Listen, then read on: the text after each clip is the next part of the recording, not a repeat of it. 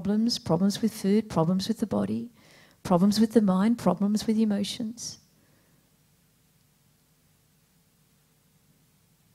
And what happens, as it says here in Genesis, is that, you know, Satan says, or the serpent says, your eyes will surely be opened.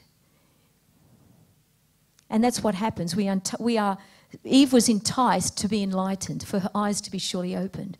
And her eyes were surely opened, but she did not see, when her eyes were opened, she didn't see with the purity and the innocence that God wanted her to see the world, that God wanted her to see food and the body and the sexual relationship, but she sees it through a defiled way, a twisted way, okay, because it's her own wisdom. And see, this is the beauty of a man and wife, that they're able to stand before one another with nothing, absolutely nothing.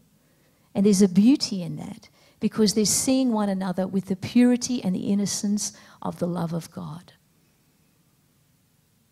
And that's what Adam and Eve were able to do before they sinned, before they took on their own wisdom, before they decided, I will decide for myself to know what is good and evil. I can't trust in God for him to teach me, or for him to give me the law of what is good and evil.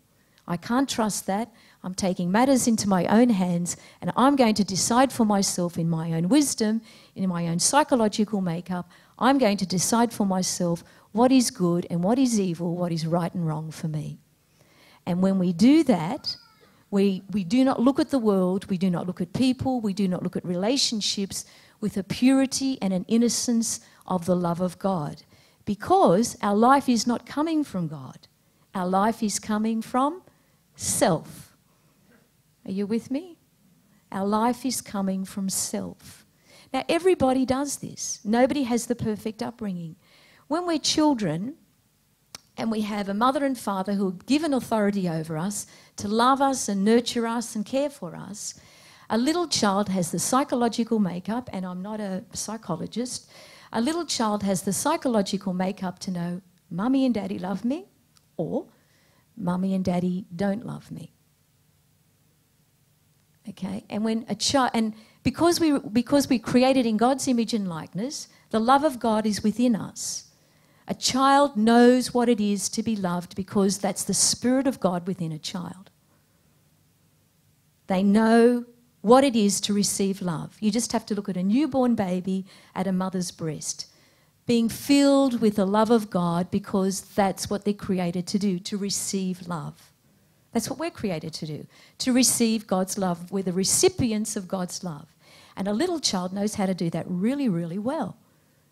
I mean, if you look at a bird out there who makes a nest without having any sort of engineering teaching and the perfection of that nest, well, how do they do that? Because it's in them, okay? How much more us, created in God's image and likeness, receiving the love of God, a child knows what it is to be loved, okay? And so psychologically, a child knows I'm loved or I'm not loved. Okay? And when a child is not loved, or they psychologically believe that they're not loved, they have to do something in order to hold their heart open. Okay? So you can imagine if a child is in a family relationship where it is abusive or it's inconsistent, okay, where the behaviour of the parents are inconsistent, how long can a child hold their heart open to that inconsistency or to that lack of love? How do they cope? Well, you see, that was you and me when we were very little. As perfect as your parents were, as wonderful as your parents were, we are sons and daughters of Adam and Eve. We do not have the perfect upbringing. And so a child can't hold their heart open to inconsistency because they're not receiving the love of God. They're not receiving what they know they should be receiving. And it's not the parents are deliberately trying to hurt or harm. It just happens because we live in a fallen world. And so then a child psychologically says, well, I can't trust that. I can't trust mum and dad. And when they're saying that, they're really saying, I can't trust God, because the parents represent God to the child. And this is what we're hoping to do. This is what the Lord is doing within us. He's restoring the hearts of the fathers to the children to the fathers. You're a product of your generations. You're a product of war. You're a product of famine. You know, you're a product of rejection. We're a product of whatever has happened in our nations, in our tongues, and we're a product of the history of this world. But Jesus Christ is far bigger than that. He's wanting to redeem us, to restore us through the blood of Jesus. I'm just trying to give you understanding so you know who you are, where you've come from, and our need for God. So we can't judge our parents. We can't judge our forebears. We can't judge them.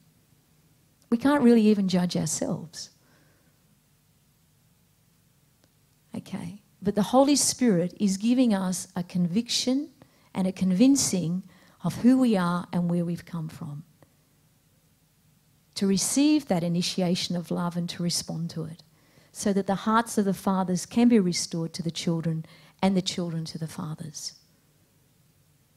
You know, we want this next generation to be a restored generation, a generation for Jesus Christ, a generation that is 1,000% on what we are doing this day and this age.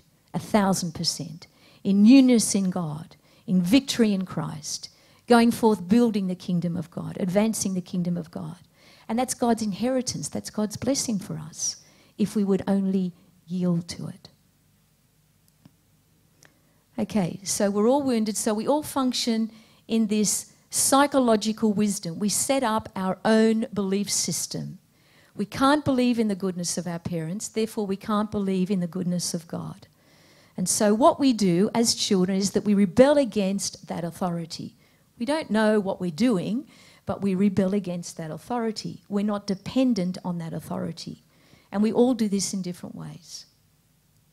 But we basically all do the same thing. And that's what we've been talking about this year, restoring God's holy order within families, where we honour the authority that God has given us in families. We honour the authority God has given us in the church. We honour the authority God has given us in this world.